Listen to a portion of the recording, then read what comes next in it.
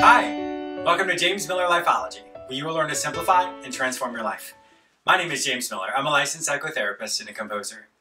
In today's episode, I wanted to speak with you about those times that we've internalized that we're less than, or it's the times that we've created a snapshot of something which then becomes our identity. For example, for me, high school was not my favorite time in my life. For some people it was, for me it was not. And for the other parts of my life, were pretty good, for the most part. Now for you, I'm sure you can come up with a certain time in your life that was not good, or that you internalized things, or you had some really hard life lessons. Sometimes people can say, well, my childhood is really bad. And then they can actually give me a specific example of why it was bad. So every one of us have kind of a childhood or a life template we use that creates our identity, that gives us our purpose in life, if you will, or that tells us what we can and cannot do. But the problem is some people don't find the balance in that, and then what they've learned in the past all of a sudden tells them moving forward that they're never going to accomplish something, that they're dumb, that they're stupid, that they're less than, that they're never going to be greater than perhaps what this situation years ago told them that they were going to be. So the workaround is this. So I've been in private practice for the past 10 years.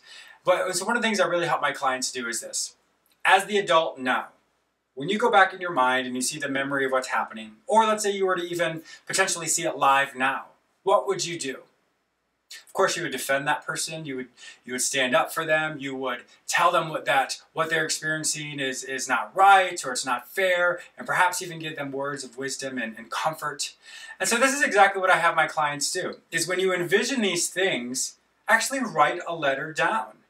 Write down what you would say to this person as you're watching this. Tell them how much you care about them. Tell how much you love them, how you protect them, how it's not right, how it's not fair, that who they're going to be when they grow up is this. And the life lessons they're going to learn, it may be difficult and overwhelming, but they're going to become something greater. So as the adult comforting the younger version of you, that affords you the bridge to be able to let go of all those painful things and wounds that you experienced. For many ways, we're all wounded children that have just grown up into adults. But the way to heal yourself is to do this simple technique. Now, it's going to cause, for some people, it can be very overwhelming.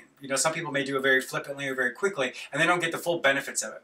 So you really want to create as much depth or insight into this as you write this letter of protection to this child, as you write a letter of encouragement, as you write a letter of kind of the wise older person of what this child is going to become, and how they should not internalize things, how they should not allow life to beat them down. It's very empowering for you as an adult, but also heals that younger side of you. So I would really encourage you to try that. It's been very successful with a lot of my clients, and I know it will be successful for you as well. Thank you so much for watching James Miller Lifeology. If you've not yet subscribed to the channel, please do so. I'm very excited because this coming Sunday, and the next radio show, the theme is overcoming adversity. And so my special guest will be Rosanna Ferrari, a very prominent divorce attorney, and you will hear her amazing story of all the things that she's overcome and what's allowed her to be the successful person that she is.